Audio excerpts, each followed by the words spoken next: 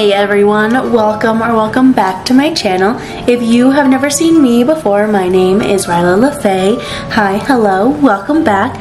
Today's look, we are going to do kind of a fun one. I saw this somewhere on Instagram, so I wish, if I remember the creator's name, I will make sure to put it in the description down below. But today we're going to be doing a Shadow Man look from Princess and the Frog, so let's jump right in. For this look, I'm going to be using the Meredith Duxbury palette, and I'm going to be using Penthouse Please, which is a very light purple color. That's going to be one of my transition shades that I start with. And then the other palette I'm going to be using is the James Charles palette, and I will be using the purple color Escape, this dark one here, maybe a mix of these two, for the full look. Starting with the eyes, I am going to go in with Penthouse Please, the light purple from the Meredith Duxbury palette, and I'm just going to start slowly building up this color because it's going to get dark quick and we want to make sure we have the right foundation for it. Now going into that little bit darker purple in the color Single, this lighter purple here. Well, it's a darker than the first shade, but lighter than the last shade. The last that we're gonna use. It's fine, it makes sense. Purple. We're using purple. So just continuing to build up this color. Pretty good start. Now we're gonna go in with that darkest purple here, and we're going to focus it on the middle to the bottom portion of my eyes. I'm gonna really build this color up.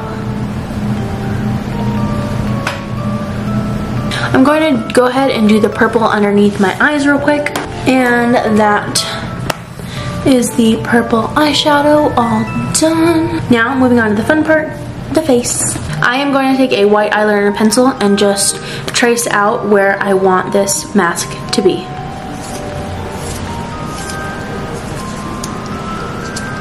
Nice and short.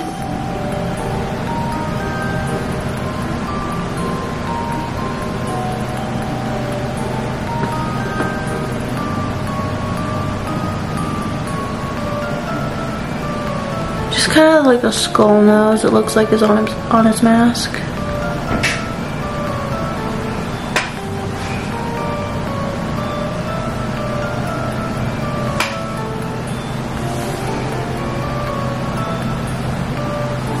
Pretty dang good.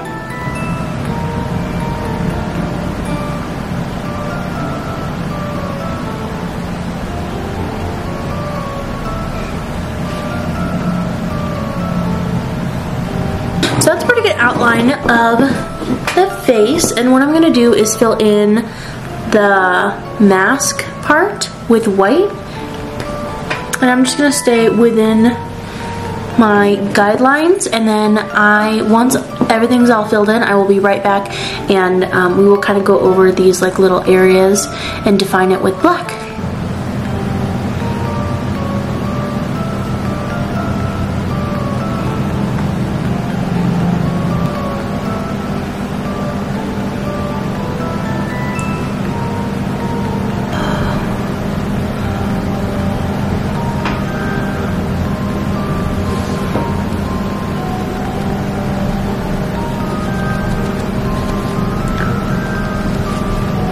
Now that the white is all filled in, I'm going to go around the borders and the little detail spots with black and a small detailed brush.